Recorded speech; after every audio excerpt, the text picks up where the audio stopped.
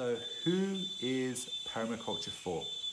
Well, my answer is it's for you, quite simply. Whoever you are, whatever you are doing, you can use permaculture to benefit your life and those around you. Permaculture can be applied to anything that we do in the human world, be it growing good, healthy food, organizing a business so that it is a circular economy, setting up communities so that everybody is looked after, looking after our oceans, clearing up damage that we've already done. There is no end to how we can apply permaculture because it has a methodology. It has a way to actually act, to observe, to design, to implement. And then we need other people around us. Yeah, we can have a designer, then we need to have someone who implements it. Could be the same person, could be someone different. We need someone to maintain it. We need someone to, bring things to.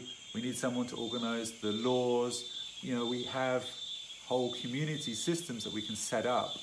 So everybody can have a place wherever you want to be, right? Here's a great thing to think about. We all have, I like to call it a superpower. So when we're in the right place in our society, in our community, in our family, when we're doing what we love, what we're great at, then we're a huge benefit to the other people around us because perhaps they don't want to do that particular task.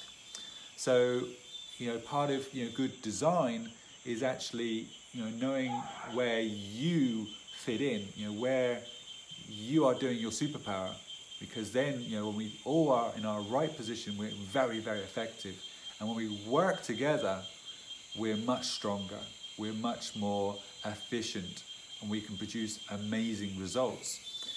And this is not just the humans. If you look at nature, when nature really is in its thriving, you go to an old growth forest and you see the diversity of trees, plants, animals, insects, the fungi, everything is in some kind of, it may be in competition at times, but there's also a lot of coexistence and a lot of cooperation. So we don't really see huge problems. You may see some animals or insects being outcompeted by others as things progress in succession. But generally, when they've reached that climax vegetation state, then things are pretty stable. And that's what we need to do, with our human systems as well. We can find those sweet spots where we live in harmony, with each other and with our planet.